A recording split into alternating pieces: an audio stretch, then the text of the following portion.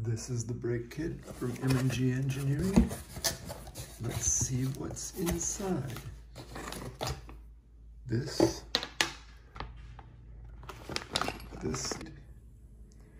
and then some hose. The Breakaway protection system. It looks like a compressed air canister that'll fit somewhere in my Jeep. And this is the thing that attaches to my Jeep's brake cylinder. That looks like an input for the 1/4-inch air hose from the RV that will actuate the Jeep's brakes. Going on in. Removing the airline to insert the T. Cool, it's out. Okay, so this elbow is next, and the T will go in there. This one was even harder to break free. In with the new. Had to twist the emergency brake line out of the way, but now this is going smooth. Replace the elbow with a good dose of Teflon tape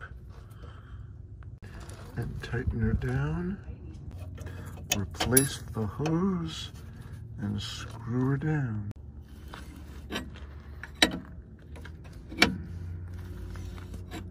Install the coupling for the air hose to the toad.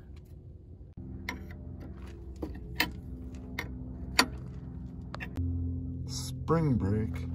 The top one that we used says service brake. Now to pull the air hose through to the back of the RV. I pushed it through to there, and it's got to go all the way to the hitch. Okay, it goes up there, above that bar, loops down through these coils, goes along with all these tie wraps, headed towards the back. Almost done. So I've decided to put the air connection here, and that's the spot. So the bracket for the air hose connection is now ready. Let's cut it to length. So the fitting comes with a little brass ferrule in there, and you have to also have a brass insert. So let's connect that up to the hose. First you put that guy on, then that guy on, then you put in the insert. So you've got the insert, the ferrule, and the cap, and it's ready to connect to that. Let's grab our wrench and tighten it, and then we'll stick it in here and connect that. There's a washer to make sure it's all tight. That'll be perfect. Just a couple of turns to tighten it up, and then this portion of the job is complete. Save for testing, which means I'm gonna have to go under the RV when the engine's running and spray down all the fittings I worked on with soap solution, while somebody else presses the brake pedal to put pressure to those. Oh good, this goes nice and tight. Yay, okay. This part, until testing, is done. Now on to the Jeep. All right, this is my Wrangler, and this is my M&G Engineering braking system and the Breakaway system to make sure that if your Jeep comes apart from your RV, it will stop automatically. This gets installed in line where the master cylinder is right now, pushing the master cylinder back about 4 inches. We had to remove this that we showed you already. I had to remove this whole assembly. So now with this pushed back, pull off the master cylinder and get it out of the way. And our wonderful new M&G unit fits right in there. I've decided to put the Breakaway protector here.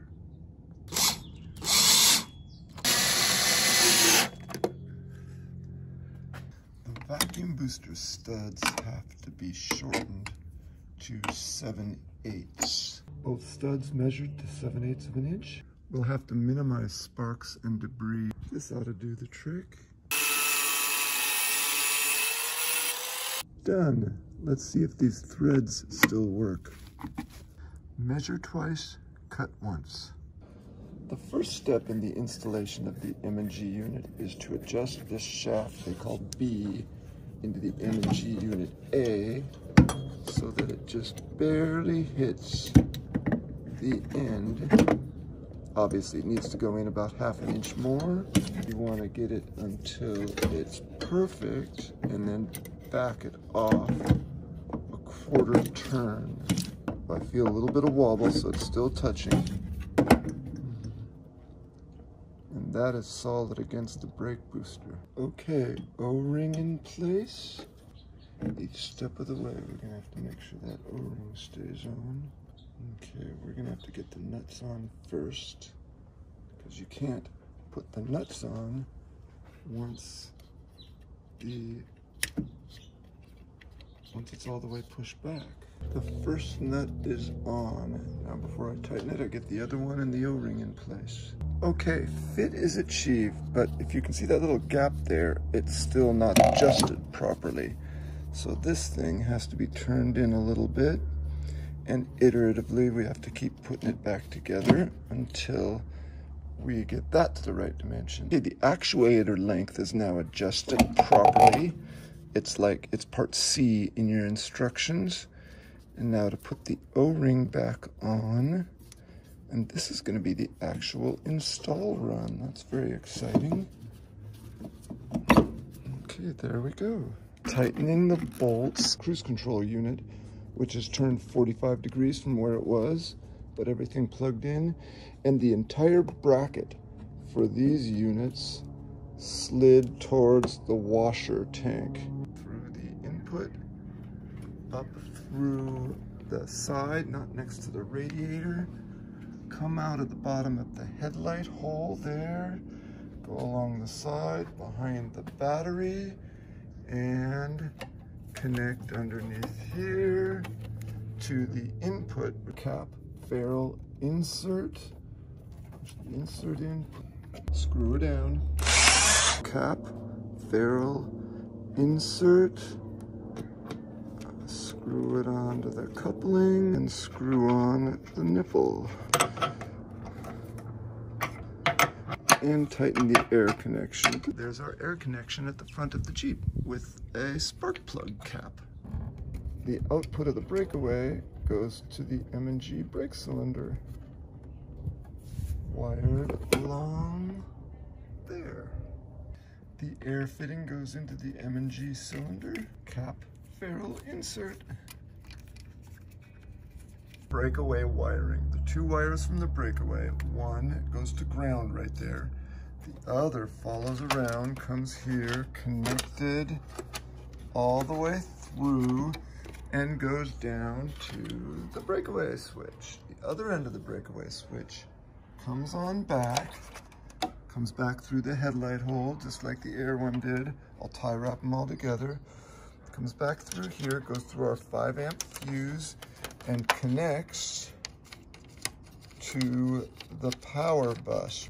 First test, you drive the Jeep and touch the disc brake, make sure it's cool, without using the brakes at all, meaning you downshift and you use the emergency brake to stop for 2 miles or more to make sure the brakes aren't rubbing. And sure enough, they were cold to the touch. And then you do another 2-mile drive like I just did and see that they're a little bit warm to the touch after 2 miles of driving using regular brakes. So my brakes are working perfectly normal. And next we'll test with the RV.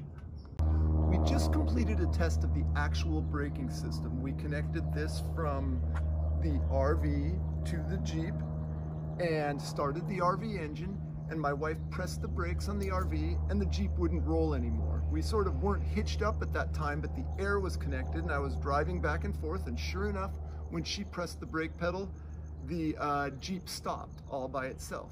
So that was great. The next test we're gonna do is gonna be testing the breakaway system. This is a test of the breakaway system. So I'm gonna push the car and it's gonna roll just fine. And when we yank out this breakaway pin, it should stop. And it worked perfectly. And that was from charging it up last night when I had it connected to the RV. So yay.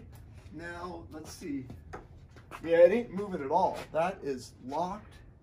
And I push this back in, however it goes in, and suddenly it can roll again. It released the brakes. So yay, there's our breakaway system.